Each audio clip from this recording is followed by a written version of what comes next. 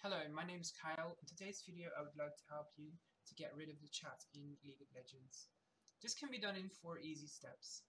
Alright, here we go. Step 1. Go to your config folder. This can usually be found on your C drive. This is found in your Riot Games League of Legends config. There you go. That's the folder you want to have. After this, step 2. You open the persistedSettings.json. I'm just going to open this in Notepad, but you can open this in any editor that you want. Alright, step 3. Go to this ChatScale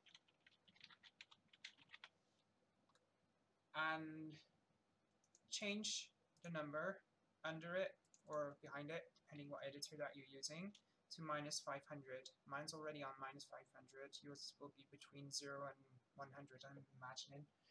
Alright. If you can't find it easily, just press Ctrl F. You can go up and down and search for it. Alright, step 4. Save the document. And it should just Ctrl S or save it. Alright, I have another 2 steps to prevent the chat from retaking the form if you change it in-game. Basically, what you have to do is you right-click the persistent settings again, and go to Properties. There you go. Get this little window, and you mark the read-only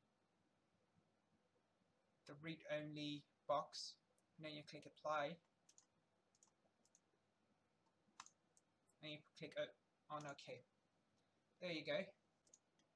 Alright guys, thank you so much for watching my video. As always, if you like it, like it. If not, dislike it. Feel free to comment or subscribe if you wish to be kept up to date.